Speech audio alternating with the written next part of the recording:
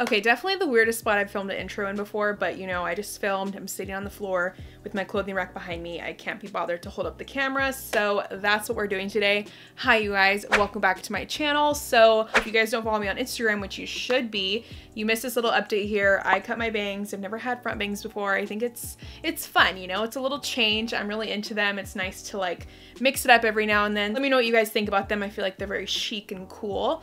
But anyways, for today's video, I just recently went on a trip, so I was inspired to do this video for you guys. I had a lot of fun putting my airport outfit together. I think there's an art to the cute, comfy athleisure looks. You gotta do your makeup, you gotta wear some jewelry, but you can still wear sweatpants with a cute pair of sneakers and be comfortable, but still feel really cool and just like airport go-getter travel, just, you know, it's just a vibe. But before we get into it, I do have like a few things that I think about when I'm going on a plane. I always wear shoes that are easy to take off and put back on. So for me, that's a pair of sneakers. I never wear open-toed shoes. Nobody wants to see your feet on the plane. And also the plane is just gross. Like, do we need to have our bare feet out on the plane? I don't think it's necessary, you guys. Also, I never wear like shorts or skirts. You just don't need to be like super exposed on the plane. There's so many germs and I just feel like it's gross, you know? So I always wear pants, sweats, leggings. That's kind of what we did today. Also, if you guys have like a coat or something that's maybe too big to fit in your luggage, or maybe it just would save some room if you wore it,